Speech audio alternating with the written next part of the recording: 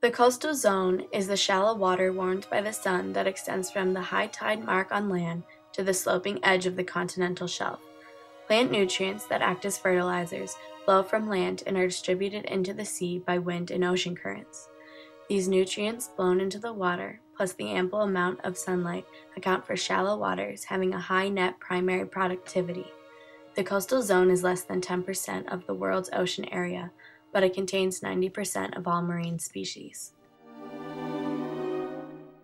The Benguela Current goes along the west coastline of southern Africa and meets the Ungulas Current coming from the east. Together, these currents bring in an abundance of nutrients along with the ability to support a vast food chain. Seals here thrive off the abundance of fish and squid populations. Large predators who patrol these waters include the stingray and the ragged-toothed shark. But the ragged-toothed shark is not alone. The great white shark feeds on the seal population. Because of the abundant nutrients, this food chain can survive.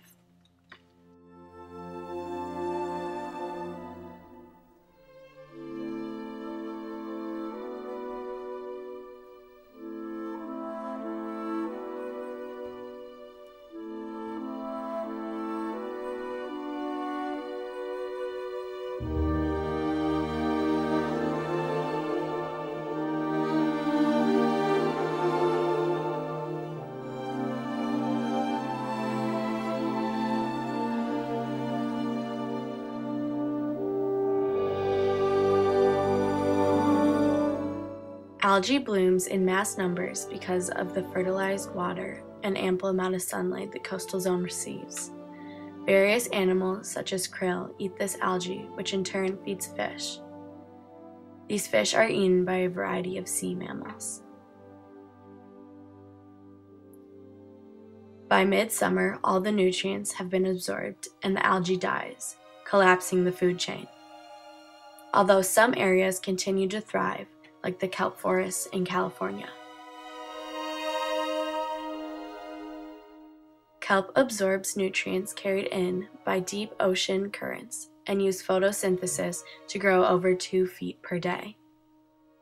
Sea urchins, sand dollars, and starfish are lively on the ocean floor. Sunflower starfish are the biggest predators.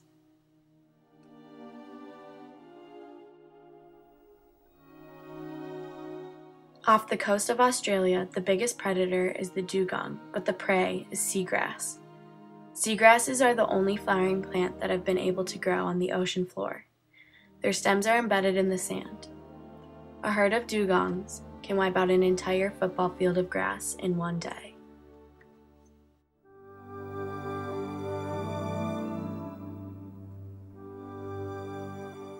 In the shallows of the coastal zone, bottlenose dolphins have perfected their hunting techniques.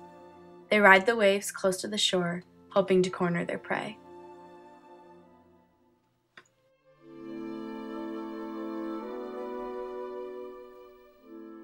Coral reefs, perhaps the liveliest of all coastal waters, grow with the help of microscopic plants. Algae grows within the tissues of polyps. Polyps feed by catching particles in their tentacles. These are just the building blocks of coral reefs. Animals and plants of all shapes and sizes thrive in these waters.